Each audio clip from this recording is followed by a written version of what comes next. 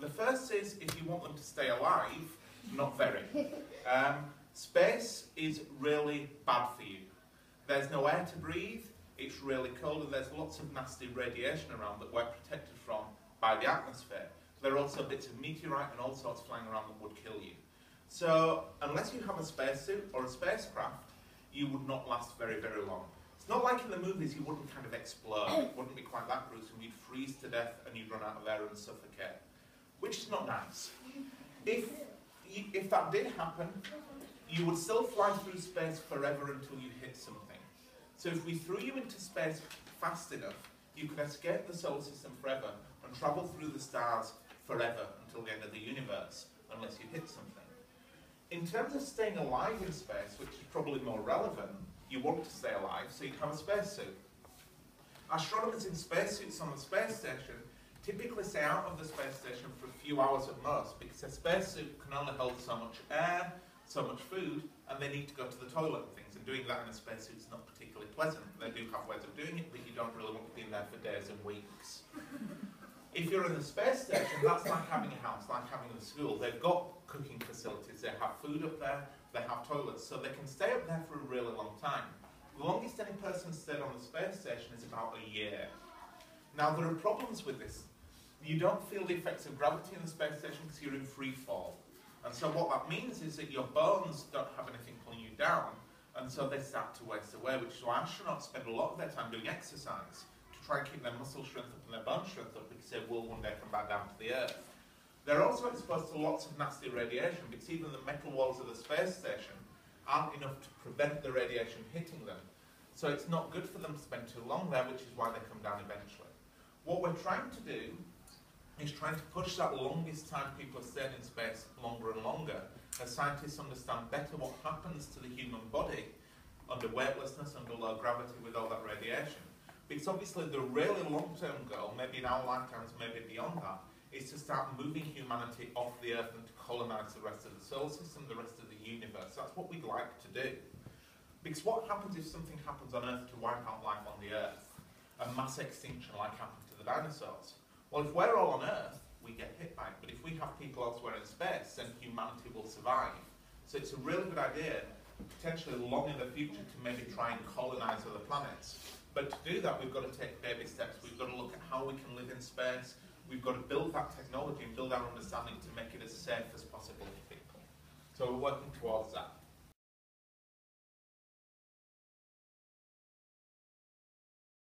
How far can New Horizons travel?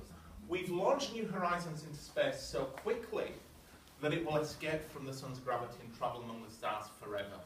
So if I throw this up, it will come back down. The Earth's gravity pulls it back down. But the harder I throw it, the further it will go. And if the ceiling wasn't there, I could get it quite high. If I threw it fast enough, it would never fall back down. I throw it so fast gravity couldn't pull it down, it would escape from the Earth. And then it would fly around the sun.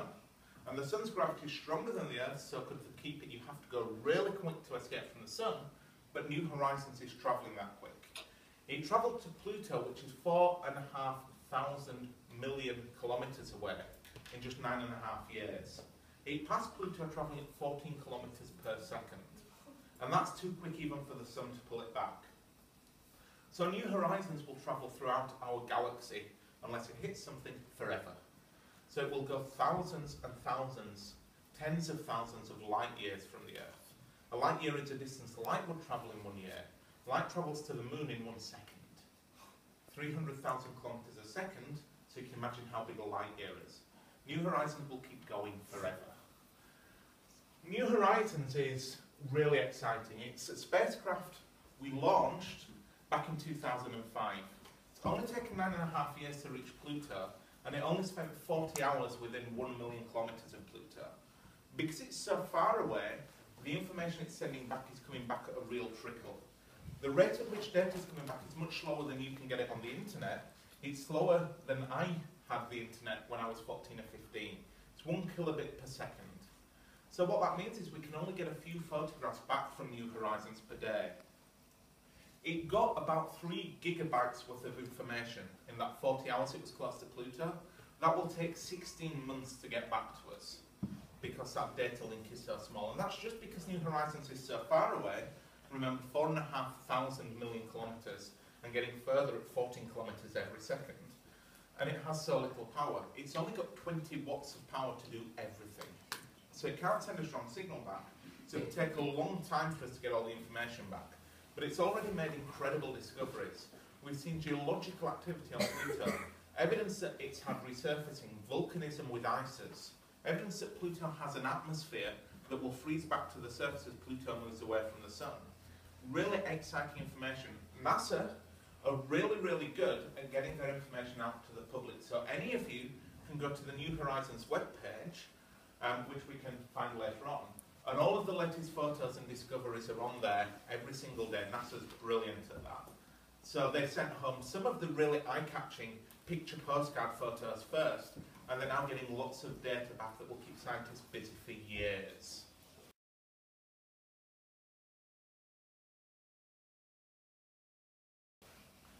How many constellations there are? Well, we're going to go through the constellations in the talk, but constellations are just patterns of stars in the sky that we've grouped together to tell stories. And every culture, every society made different patterns out of the same stars. And when we get to your activity, you'll see an example of that. In terms of the constellations that we use as professional astronomers, it's a bit like the countries on the Earth. We use them to denote areas in the sky so we know where things are, so we know where the interesting things we want to look at are.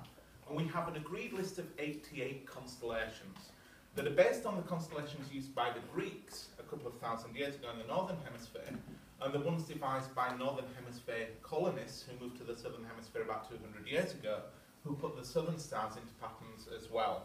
So they're based on European constellations, particularly Greek constellations from a long time ago.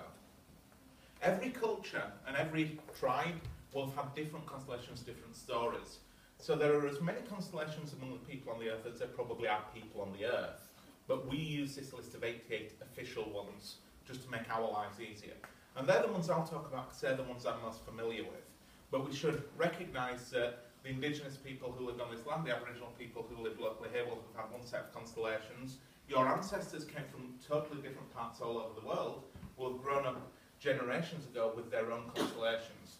And they're just patterns made out of the points of light in the night sky that we can use to tell stories and to help say things about the way the world works.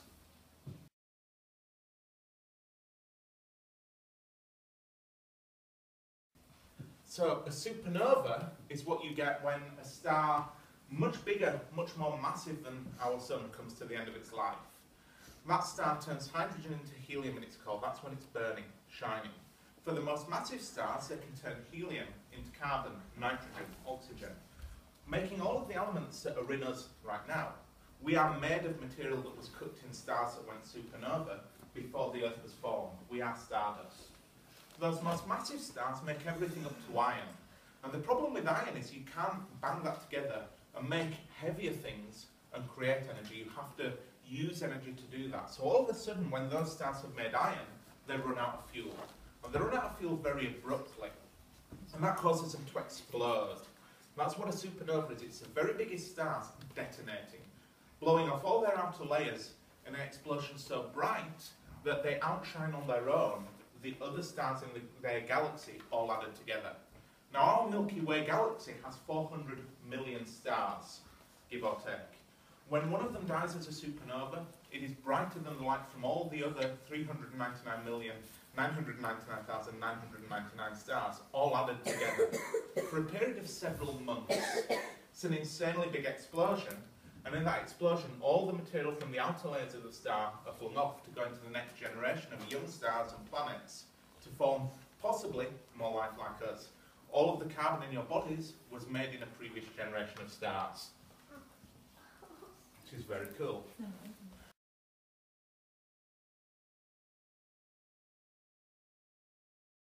The planets in our solar system, of which we have 8, vary in size. Jupiter is the biggest. Jupiter is 318 times the mass of the Earth, and it's so big that you could put our Earth inside it more than 1,300 times and still have room left over.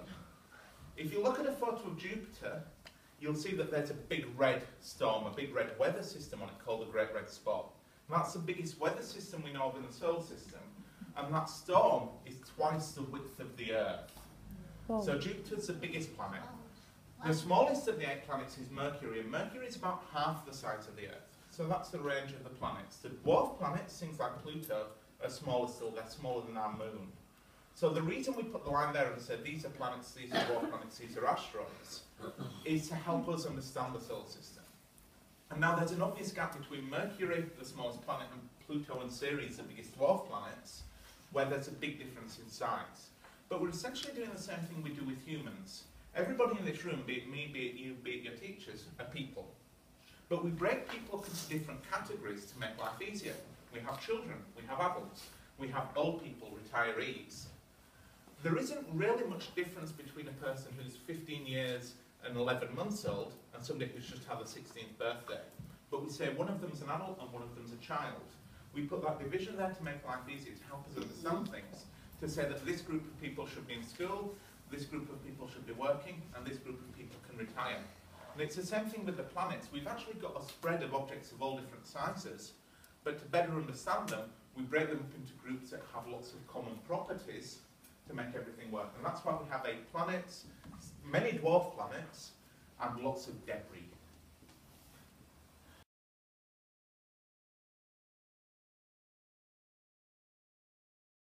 In terms of how many moons there are in the solar system, again, it depends where you put the line. So the rings of Jupiter, Saturn, Uranus, and Neptune are made up of bits of debris. Boulders, things up to the size of this room, there are millions of those to make the rings. So one answer would be millions. If we instead say that moons aren't simply having rings, but they have to be bigger than a few kilometres across as a lump, then the number drops hugely to hundreds or thousands. We don't know the exact answer, because we're still finding more of them. Jupiter and Saturn are having a race. As we get better telescopes, we find more moons. Some years Jupiter has more moons than Saturn, and then we find a few more around Saturn and a few more around Jupiter. At last count, I think Jupiter was just winning with 67.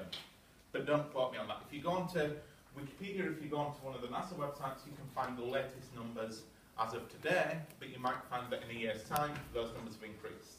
But there are certainly hundreds of moons. As for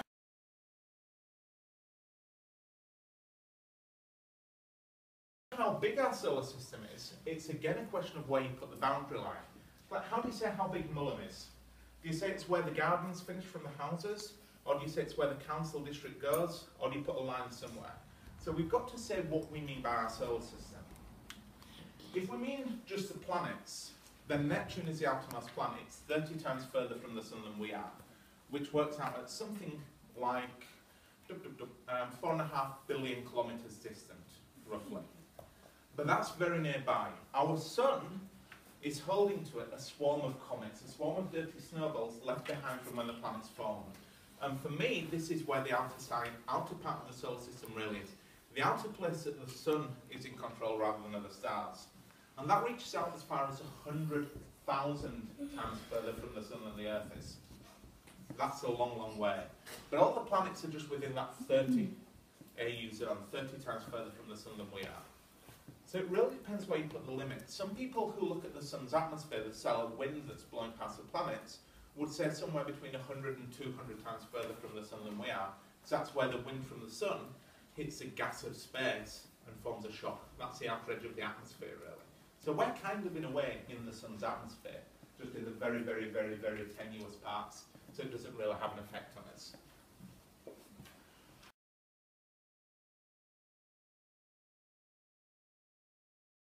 In terms of what materials are used to make a space probe, it's the same thing as you'd make a car, as you'd make things like that from, but really high technology stuff. So New Horizons is a good example. New Horizons has a big satellite dish on it, about 2 meters across. And that's what points back to Earth, about 1 meter across actually, sends all the data back. It's then got a little generator in it, a little engine. Now it's not like a car engine burning petrol, it's a nuclear engine.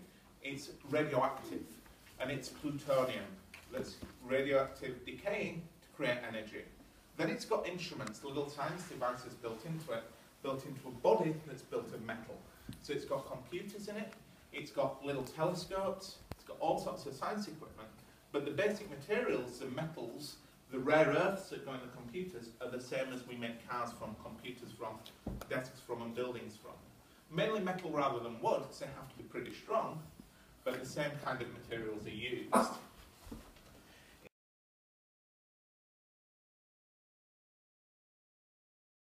In terms of how long it takes to make a probe, it's a long time. So, New Horizons was launched in 2005. They started planning the mission about a decade before that. The actual construction, build-up, preparation will have taken 5, 6, 7 years, and have cost a huge amount of money. Something like $500 to $700 million. Now that sounds like a lot of money, but this was made in the US where they've got more than, is it 200 million people, something like that? Which means it's actually only maybe $3 per person. Which, when you compare to the amount of money the government spend on other things like the military, like on welfare, all these different things that are very, very important cost a lot more than the space probes. The space probes are actually fairly cheap on a person-by-person basis. And they don't just give us the esoteric kind of magical pictures that we want to see. The technologies developed for them are really cutting edge, so they trickle down to day-to-day life. They help improve everything. The technologies developed for astronomy instruments, for space probes, for telescopes, are eventually used further down the line in hospitals, helping improve people's health. So there's a lot of benefits from that investment in what looks a fairly extravagant thing to do. You think, that's a lot of money, but it's actually something that will have long-term benefits.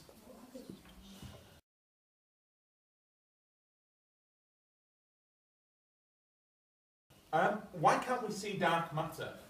Well, that's a really difficult question. The real answer is we don't really know.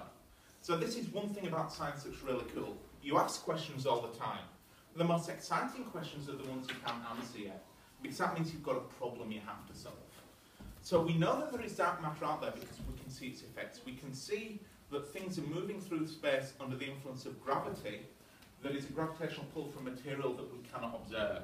That's why we call it dark matter. It's dark, we can't see it. We don't yet know exactly what it is. Different people have different theories, and those theories get very abstract and complicated. But those theories make predictions. They say that if my theory is true, then when we get a better telescope, you will see this. If my theory is true, then when you turn the Large Hadron Collider on in Switzerland and put enough energy in, you'll discover this particle. So they're the predictions, and that's how we test the theory. And we're getting closer to having an idea what dark matter is and why we can't see it. The simple answer, though, is that it doesn't interact with the light that we used to see by. Light would pass through it, so we have no way of seeing it. Can we see the air in this room at the minute? No, but we know it's there because we're still breathing. If we're out on a clear day and there's a wind blowing, can we see the wind? No, but we can feel it. We can feel our hair blowing, so we know it's there. For a long time, people didn't understand what the wind was because you can't see it, you can't touch it, but you feel its effects. And it took a long time until we understood the way the atmosphere works, the way that molecules in the air move. Dark matter's like modern science's wind. We know it's there, we see its effects, but we can't quite explain it yet. So if you ask me the question again in 10 years' time, I'd probably have a slightly different answer because science will have moved on.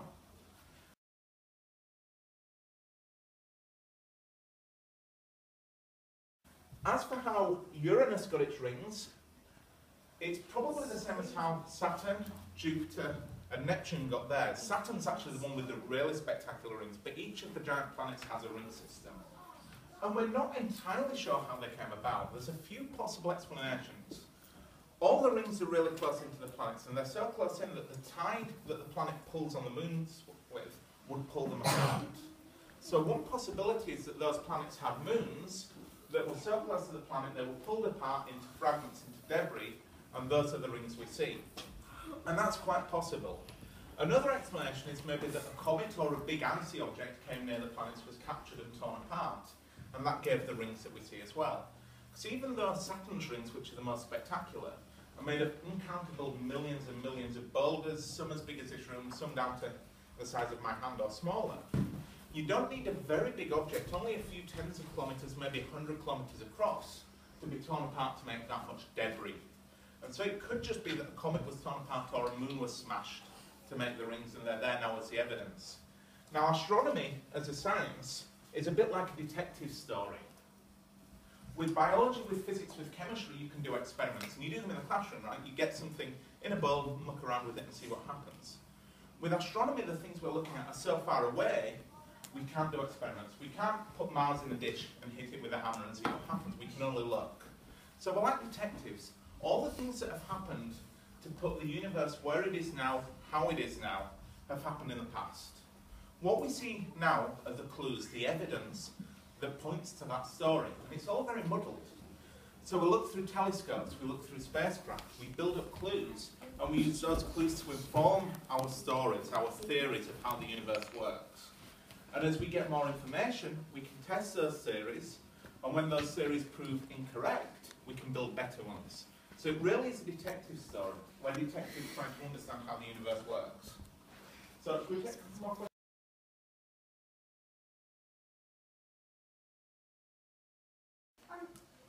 One thing with the moon, not the moon, what was it like that they're putting people to live?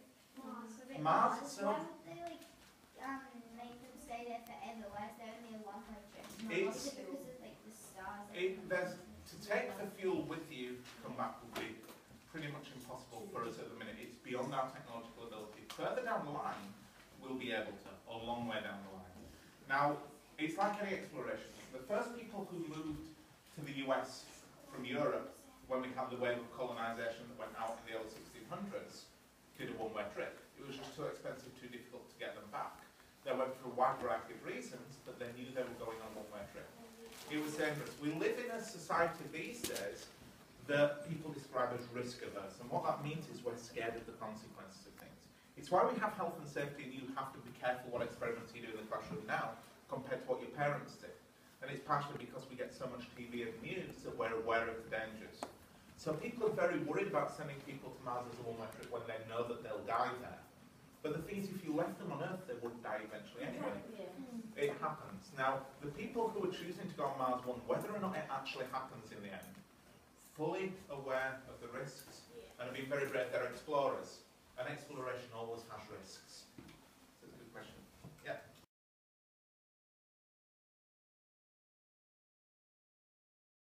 How big is the centre of the Earth? Centre of the Earth, we can't see all the rocks in the way of us. In order to explain the things that we detect with the clues, with earthquakes, with seismic waves going through, with volcanoes, we think it's probably 5,000 or 6,000 degrees, something like that. Maybe a bit cooler, maybe a bit hotter. I'm not sure exactly the numbers because it's a long time since I looked into it. But nobody's exactly sure. But we know a fair few things about it. We know the Earth has a magnetic field, which makes the magnets point in a certain direction. The only way we can explain that is if the core has a liquid part. The iron is liquid. So that we know that the core must be hot enough to melt iron. But we also know that there's a huge weight of rock and metal on top of it, which makes it a higher pressure. And as you increase the pressure on something, the temperature you need to melt it gets higher and higher. So we can work out kind of what temperature it is by knowing that because we have this magnetic field, we must have a liquid part of the core, liquid iron, to move around to create the magnetic field. So that's a very clever way that we can guess the temperature based on the evidence we have. But we've never been able to drill down and measure it directly. Yeah.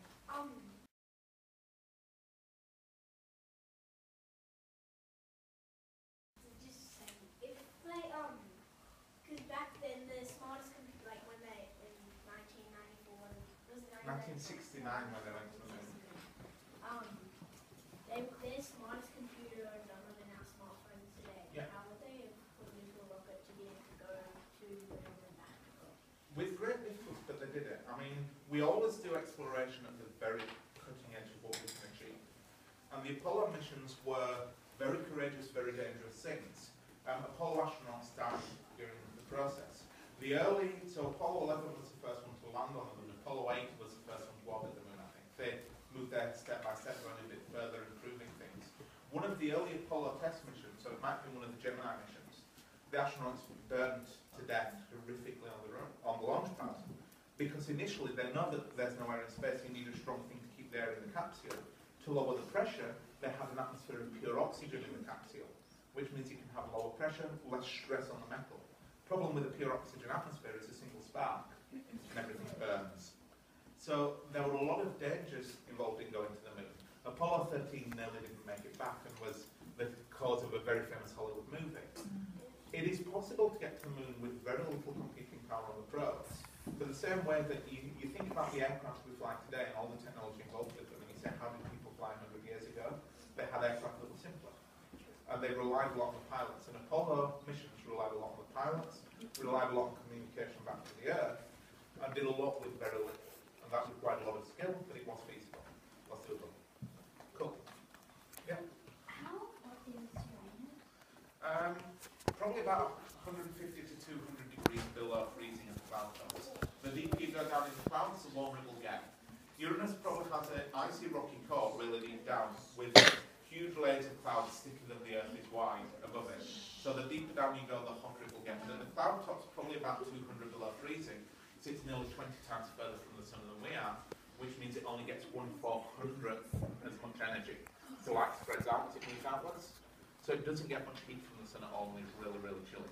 Yep. If we actually took people to the moon, would they be able to send like information back, photos and things, so we actually know that mission works? And that's what they did. They sent messages back with radio waves, just the same as we get radio transmissions from satellites, from televisions, from New Horizons, which is far, far further away than the moon.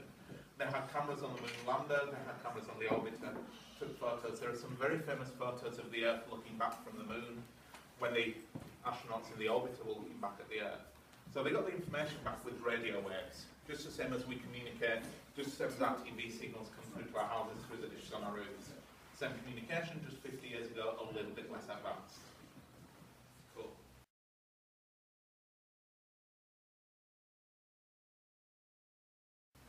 Yeah? Can I just ask about space probes? Because for Yeah. stage 3, we're going to be looking at those in the next couple of weeks.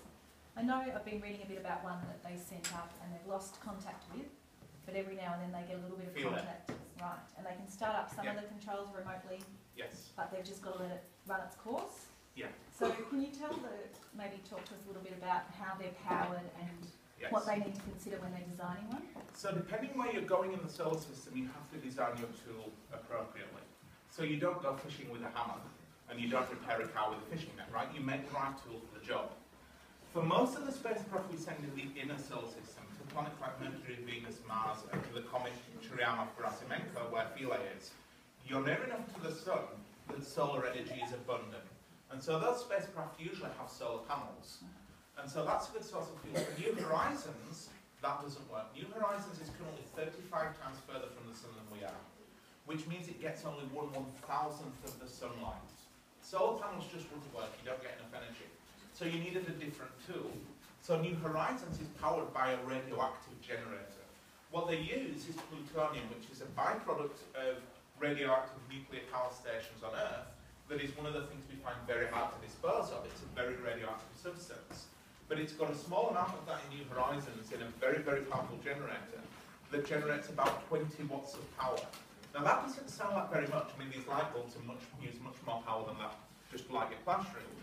But with that 20 watts of power, the scientists building the probe are being very careful. That powers a computer with a disk drive large enough to store gigabytes of data. And it also powers 7 scientific instruments, which took all the photos, all the images you've seen from Pluto, lots of other cool science data, and the dish that points back to Earth. Now that great distance and that low power, 20 watts of power, is why the data from New Horizons is coming back so slowly. So we only get 1 kilobit per second back, which means that the 3 gigabytes of data that New Horizons took during the 40 hours it was closest to Pluto will take 16 months to be returned to Earth. Because the bandwidth is so low. So it's like, I don't know, trying to watch the internet through the old dial-up modems that I grew up with, where you've got a really low data rate. You click on a picture like these beautiful images I've got here, and you see it load line by line. That's what they're getting mission control from New Horizons. Yeah.